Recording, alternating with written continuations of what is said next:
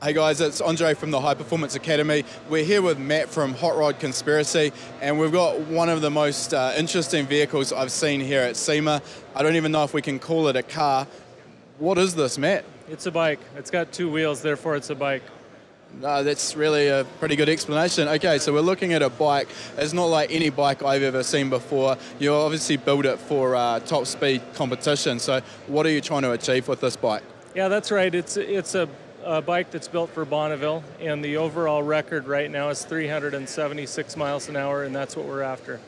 So you're planning to do 376 miles an hour in this thing on two wheels on the salt flats? Well, the record is 376, and I've got 3 competitors that have been after it for about 20 years, and they keep bumping it up. So we're shooting for 400 because we know by the time we get it tuned and ready to go, it's likely going to be a higher record than that. So 400, obviously as you're starting to increase the speed, it becomes exponentially more difficult to go faster. You need more and more power. What sort of power are you producing out of this bike? Yeah, that's right. So for this bike, really it's the unlimited class of bikes, but being unlimited, it's still restricted to 3 liters displacement. So we have 2 1500cc Triumph rocket engines. It's a 2300cc 3-cylinder engine stock, and we've got D-stroked cranks that back that up to 1500 cc's.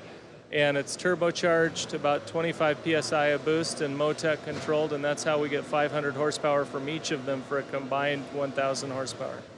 So 1,000 horsepower in total from the 2 engines. What are you doing to connect those 2 engines together? That's quite an unusual setup, having twin engines. Yeah, so this is an inline 3, and it's longitudinally mounted in a bike. The nice thing about this Triumph rocket engine is it's very beefy. It doesn't have to be. It's built to compete in the Harley segment generally. They're a cruiser, but Triumph, their engineering is really second to none. So it's got 4 valve heads, twin overhead cams. It's got a dry sump oiling system, and it's got a really nice bottom end. So we've got an advantage over these sport bike guys that take a 1,300cc sport bike engine and then jack it up to the 1,500 cc's and just hope that it won't explode. We got bearings, and we've got some mass there to take it. Do you run a transmission at all on the vehicle? So we use the 5-speed transmissions on each engine, and we shift them together simultaneously. And then there is a 2-gear transmission out of the back of each of those. So it puts them on a common drive shaft that's above the transmission. So basically, it moves it reverses the rotation, moves the drive shaft out of the first engine above the second engine. Then there's a similar gearbox on the second engine that put them on a common shaft, and then goes back to the shaft drive. It's a pretty novel and complicated system there. With the twin transmissions, obviously shifting both of those at the same time is pretty critical. How are you achieving that? Is it mechanical or is it electronic? Actually, that's not difficult. It's an electric shifter, and we've got the MoTeC engine controllers on there. We've got an ADL3 dash with the M400 engine controllers. They're all synced up. There's a master M400 and a slave M400, and we tell, through an electronic control, we tell the M400 we want to shift.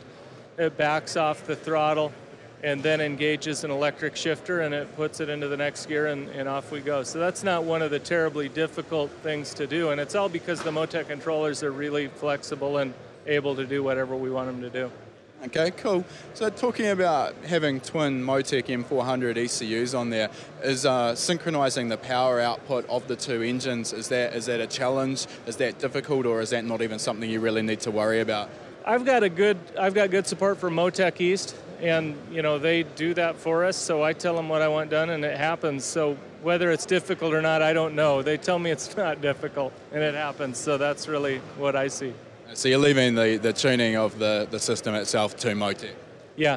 Bob Carpenter from New Jersey, he built the engines, so MoTeC and they do the tuning on the dyno, but really MoTeC is responsible for syncing the engines together. Okay, so you've got 1,000 horsepower here from these 2 engines running, you said 25 psi of boost pressure. How much of a challenge is it to get that 1,000 horsepower down to the salt flats through just one drive wheel? Well, that's not challenging either. I mean, just because the MoTeC, we've got traction control on it, so it only allows enough to go to the salt. But really, the thing people don't realize about the salt is that the traction coefficient is around 0.6, so it's not quite what asphalt would be. To go fast, you have to have a lot of weight on the front wheel, and it's very low, so there's no weight transfer. So we really can't accelerate faster than about 0.3 or so Gs, depending on the salt conditions, at any speed. So we don't use that 1,000 horsepower until we're going 325, 350 miles an hour, because you simply can't put it to the ground. But that's what you need it for. The record is 376.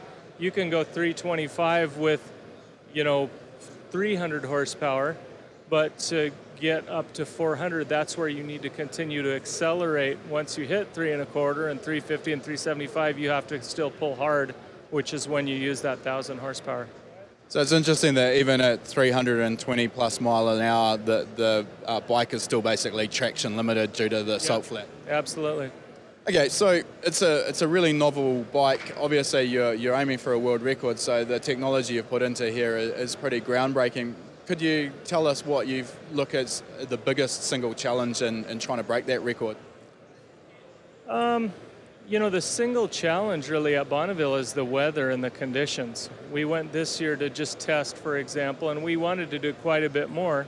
Generally, with some exceptions, you can be on the salt, middle of July through the middle of October. So there's really 3 months that you could count on getting some work done. We went out there in the middle of August and at the Bub meet, and it rained out halfway through. So since the end of August this year, it's been underwater, and it won't come up till mid-July next year. So and during the week that we were there, there was rainstorms and windstorms and all kinds of things. And with a streamliner, you have to have a very low wind condition, and there's usually wind out there. So the challenge is just waiting for the right conditions. That's the single largest. And then, look at the bike. Everything is custom. Everything is custom designed, but, we designed it for perfect conditions, and you just have to have the perfect conditions to run. Okay, so at Bonneville, altitude's also a little bit of an issue. You've got low air density, so that makes it a little bit more difficult to make power. Obviously, you've got turbochargers that will help with that. What are you using in the way of data logging to help tune the bike at the salt flats? So we've got the ADL3 and some expansion modules, and we're looking at about 40 channels of data.